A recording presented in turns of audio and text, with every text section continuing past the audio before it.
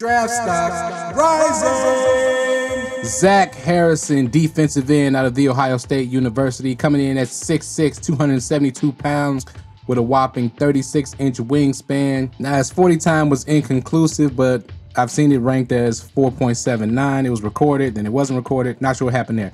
34-inch vertical, 10-3 broad jump, 4.66 shuttle time, 7.33 cone drill, 25-inch reps on the bench. That number is impressive. Now that gets into the strength in Zach Harrison's game, which is his strength, his setup, his arm usage, his hand usage, and getting off of blocks. Now we had 8 tackles for a loss, 5 sacks, 3 forced fumbles, 4 pass deflections, and 23 hurries. He shows a knack for getting his hands on the ball, whether it be through forced fumbles or knocking the ball down. This is the key to him being a great defensive player in the NFL. Now I see Harrison as a late day 2, early day 3 pick. Let me know in the comments where you think he'll go in this year's draft, and as always, Subscribe.